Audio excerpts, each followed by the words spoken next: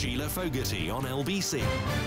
The more I apply the idea of involving your spouse directly in your working life for some reason, your spouse or partner, the more, when I apply it to my own working life, it's bizarre.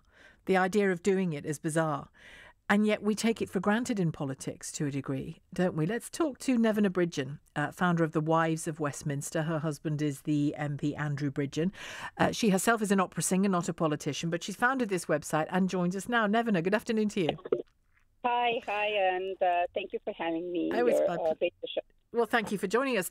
It's been described, this website, The Wives of Westminster, as taking a kind-spirited, open-minded, feel-good, nourishing, inside and out, service-centric approach to a meaningful life.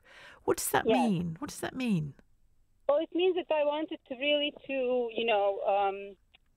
share my own experiences as a wife of a politician, but also learn about what it means to be really the wife of a politician in the 21st century, and how that role is different than like 1920s or 1950s.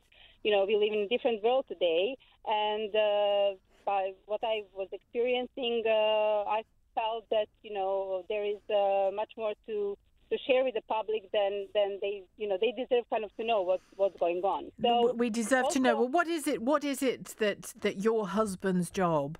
What is it that I need to know about what your husband's job does to your life in a way that you wouldn't need to know what my husband's job does to my life? The thing is, when you are a politician, when you vote for someone, you want to know what's behind that politician, and what behind the politician is the family.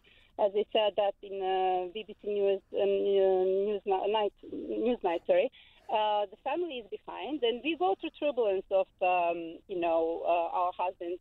I'm speaking our wives, but everyone, partners as well. But isn't that true? But isn't that true that we are all, in a sense, defined by our family, but we don't bring the detail of it into work every day? We are, but our husbands are in the public eye, and so am I. If they need to,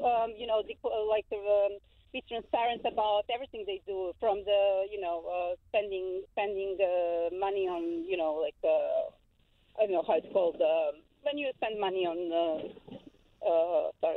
On public services and things. Spendings and everything. They probably then public needs to know, who is it really that they're voting, because we are definitely part of their lives, and that's, it's normal, I think, and there is nothing new about it. It's always a part of political campaigns. The only problem I see here that, people are putting messages across which are shaped by political teams, and then there is this kind of perfect picture of a wife in the kitchen, which I don't agree with. And, that's why I actually started this platform to, explore and to send a message maybe that, the wife is, yes, it's a part of identity, but we are entitled to our own opinions and, our ways, and we are not a prop, as Amber Rose called us. Certainly I can speak in my own name. So, I have my own profession, but as I said, as an opera singer, I live different life than before I married a politician. And now I found myself in a different world. And, and I'm noticing a lot of things and stereotypes. And, that's what I want to start the conversation with the world, not really with the voters. But with absolute respect to you, Nevena, because it's great to talk to you about the website. It's great to have you on because of the conversation that we're having. But I've spoken to your husband a number of times in interviews, and I've obviously seen and heard him many times, perhaps especially over the last 6 months to a year.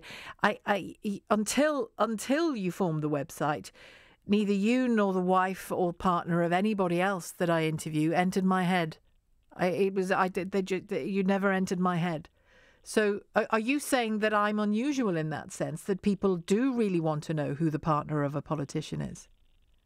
No, I think that the general public who is, let's say, my husband voters, let's say, if we are just speaking specifically, I'm sure that they want to know who the wife is behind Andrew Bridgen, of course, because we are part of that, and it's a free country. Britain is a free country, and I started the website that I'm sharing my experience, and I'm speaking about issues that concerns me and what I see, and I'm speaking about women empowerment and equality and all sorts of things. Well, so I don't see pause about it. Well, you've already said something there that I'm not sure your husband would entirely agree with, that Britain is a free country. He thinks it's a country that's lost its independence by being in the European Union. Well, that's up to the voters who, voted to leave. And, if they want to do that, 17.4 million people wanted to leave the European Union. I think it's a democratic choice. And, that's, up to the people it's a people's vote, and he's trying to deliver that message. What's the best thing? What my husband thinks, it's it's up to him. And Okay. what I think, he didn't tell me, start the website. Or Oh, don't I'm start. sure he didn't. No, and I don't think you'd allow that by the sounds of it either. No, But I don't think. I'm just curious to know what is the best thing and the worst thing about being the wife of a politician in 21st century Britain. To be honest, I also put the questions out there to get the answers, and since I started this platform, the answers that I'm getting, so not so far, but that were really loud answers that I'm getting that are coming my way, especially from MPs, female MPs, and people who are holding the public office. Yeah. Is that the wife is not important. The opinion of the wife is not important. That